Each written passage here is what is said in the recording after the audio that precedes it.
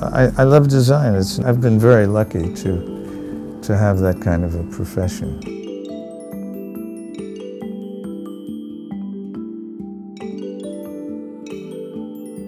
Looking back, I think cross-cultural is in my blood. I was very much a New York junkie, much involved with New York. That was the New York of Andy Warhol and at the same time, Marcel Duchamp. I'd spent a few years in Hong Kong that I came up with this idea of cross-culturalism. I don't like the expression of fusion or hybridization or anything, but I believe in communication between cultures. But it's sort of more bureaucratic in the sense that you have people in charge of this and that. I think that there's a straightforwardness that tends to get lost a little bit.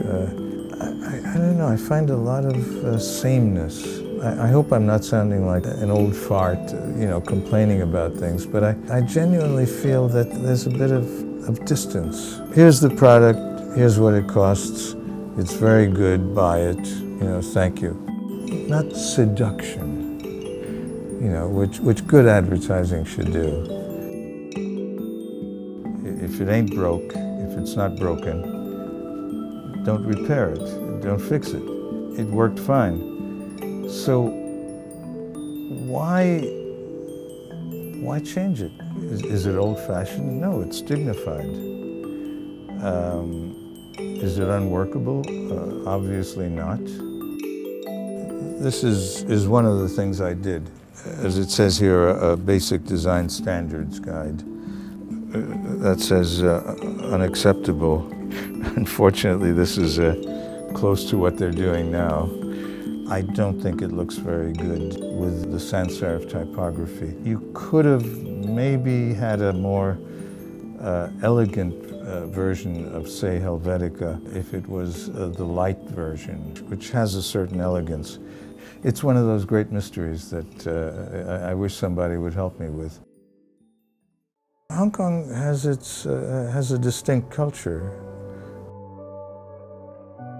I don't think it's changed hugely. Obviously, there are big buildings, new buildings, resettlement estates, but the Cantonese spirit, and maybe more particularly the Hong Kong spirit, is still very much there. It's sort of can-do, not making a lot of fuss about things, taking care of stuff. In particular, I think the food culture hasn't changed in the sense that it's still important to Hong Kong. I don't think it's under threat. It just maybe would help if it was respected more. Treated for what it is, which is a genuine culture, not just a provincial difference.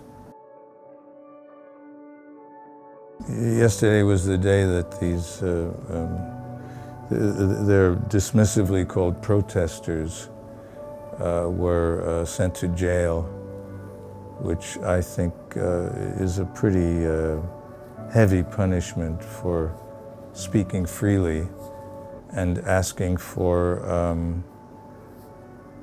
the right to vote for the leader of your community. That doesn't seem to me to be dangerous.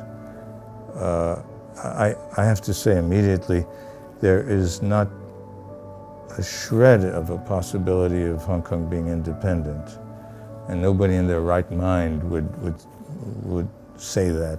So I think there's too much worry that's wrongly placed about Hong Kong. I don't think it's rebellious, but to me it doesn't seem such a bad idea for people to elect their representatives, their leaders.